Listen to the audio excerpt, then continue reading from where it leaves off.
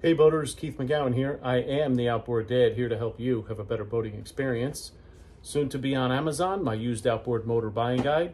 Make sure you pick up a copy. It's $20. Send me an email at keith@outboarddad.com and I will give you a $250 value in a half-an-hour session over the phone to help you with a motor you're working on, or maybe a motor you're looking to buy or a boat you're looking to buy.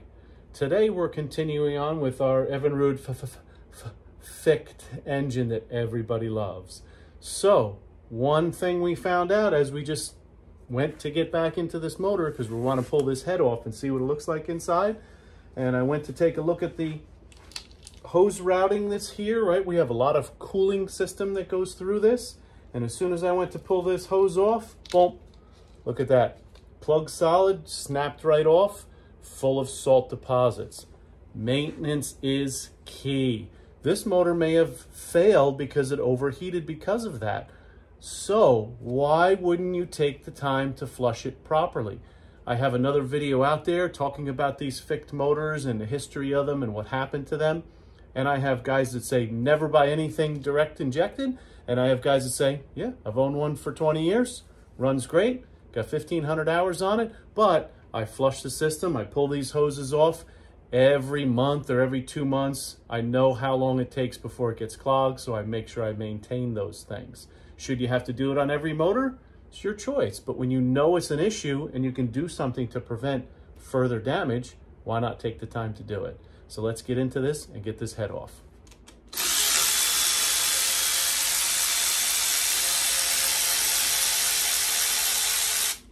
Kind of surprised they came out that easy, so low in the block.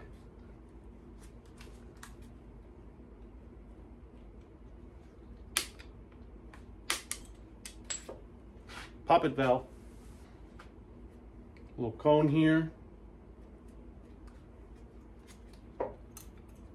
little spring action.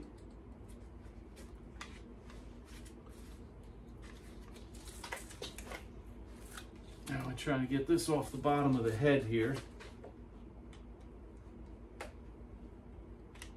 Oh, there's another hose on the other side. I have to take that clamp off. Okay, so these are the clamps that are on there. So I just broke them to get them off. This is some kind of valve. We're gonna open it up, see what's inside there, but this is the part that's broken off, and as you see, plug solid. So we weren't getting any flow through here. And where does this go? It was out and around to the other side of the block and out. So we weren't getting flow through this mechanism, through the poppet valve, right? Because this goes to the poppet valve. So when the poppet valve opened, it was stopping right here. Yes, it was going out this hose, which goes over to our other head. So it was going through to the other head, but it wasn't coming through from this side. So let's open this up. Pretty crusty. Got those two bolts out. Let's see what it looks like inside. Guess what? There's another thermostat in there. Stuck partially open and then stuck in place, but obviously nothing's getting through that, so that's not working too good. Let's go a little deeper, see if we can get this head off. Snapped one head bolt already. Of course, this one all the way at the bottom, where the most corrosion usually ends up. Disconnect all these oil lines. It looks like all these oil lines go to each injector. So before we pull the head off, we're gonna have to disconnect those oil lines. I'm not sure if I'm just gonna cut them or try to save them. Snapped another one. We did get the bolts out for the coil packs. So we'll go ahead and see if we can get that out of there. Now these coil packs look very similar to the old school carbureted motors. Maybe they just reused. There's ground on here as well. We'll get that ground off of there. So you got a couple head bolts here. So it's a nice big bracket that these coil packs are on. I've seen these coil packs on a 2-cylinder motor, on a 4-cylinder, 6-cylinder motor, each individual one. Might see if there's any part numbers on it, see if they match up other motors. Snapped right off, so it may make it a little difficult to get this head off. Let's get into these oil lines next. So these lines are definitely too brittle for me to try and remove them. So I'm just cutting all of them. 2 to each solenoid, 2 to each injector, 1 fuel, 1 oil. Let me get a bucket here to catch this crap. Nothing like the smell of nasty old fuel to stink up your shop. Let's get the rest of these head bolts out. Now I'm going to try and pry on this a little bit because we have 2 broken bolts in there. And of course, just the heads broke off. It didn't break off down inside. Maybe easier to get it out if the block is reusable, if anybody would want it. Now, I don't know if this block could be used for a carbureted motor or not. It may be redesigned and re-drilled and only be used for our famous Ficht. So I'm going to put a socket in here, see if I can get some leverage. So we'll get our famous jack of all sprays, spray up those broken bolts a little bit. I'm also going to spray inside some of the holes to get some lubricant down in between the gasket. I'm not even sure if there's a gasket. I think this might be an O-ring head. So we'll spray it up. We'll let it sit for a little while. And we'll keep prying at it, see if we can get it off. All right, wow, that was a lot. So we had to strip this down because we broke those 2 bolts when we were taking this head off. This head came right off, no problem. Looked with a flashlight, there's some scoring in there, but it doesn't look like anything out of the ordinary. Interestingly enough, same thing on this one. The top cylinder that had that 80 PSI, I'm gonna take a wild guess and say the piston rings are kind of stuck against the piston, and that's why we're not getting it, because it's really doesn't look like any more than normal wear. We were able to take the 2 studs out. They came out without too much effort, which was pretty cool. We did have to get a little wedge in here to get this out, but didn't damage anything too severely that it couldn't be put back together if someone so choose to. So let's take a look at what came off of this motor. It's really involved. Let's take a look. So these are the reed plates. I have heard that they come loose. Everything was nice and tight on here, although there was some seriously thick oil in the bottom of this. So again, that's probably from this motor sitting for too long and that oil just thickened up and thickened up.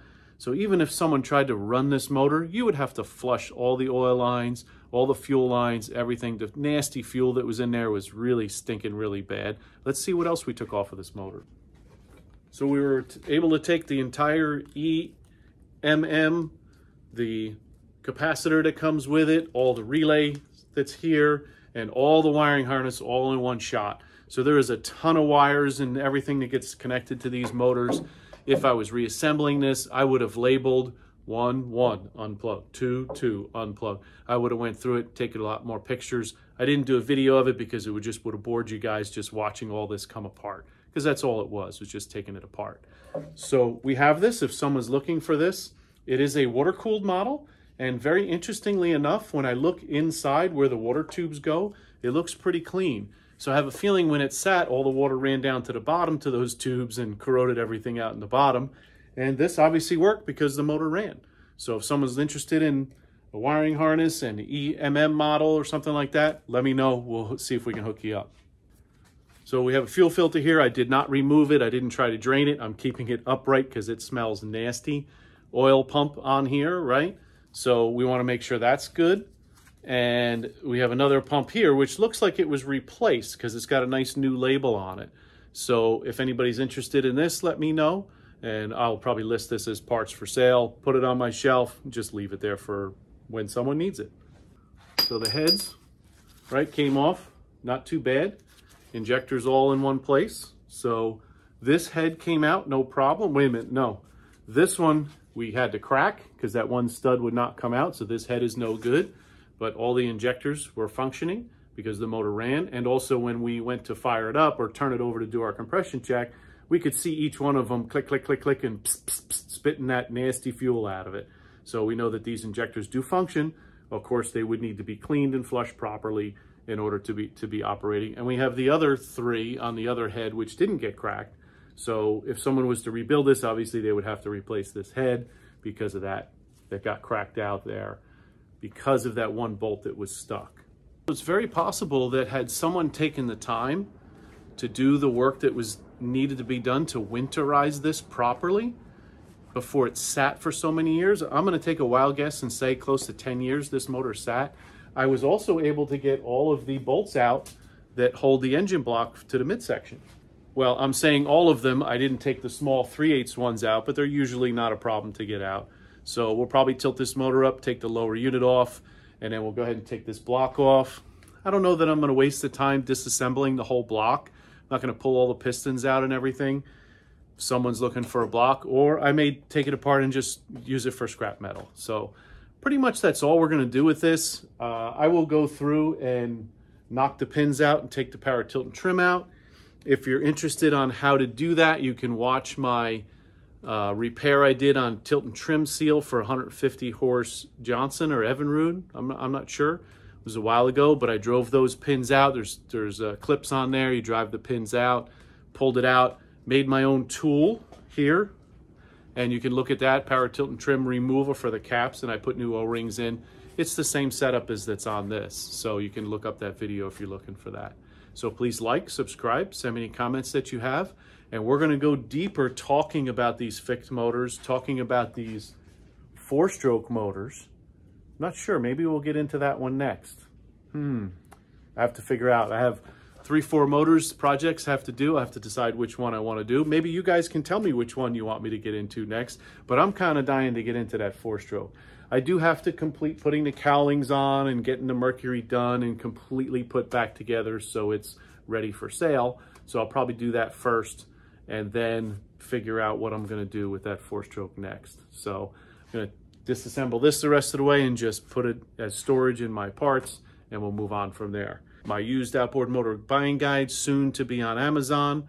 It's for $20. It'll be for $20. If you send me an email with proof of purchase at keith@outboarddad.com, I will offer you a free half-hour session at $250 value over the phone to help you with a motor you're working on, or with, more importantly, one you're looking to buy. So this is my used outboard motor buying guide. So that's what I really want to do, is help you with a motor, doing the proper tests. Sometimes you have difficulties doing them. I can help you overcome them so you can thoroughly know what you're buying when you're buying a used outboard motor. So we'll talk some more. Thanks for joining me today, and have a great day.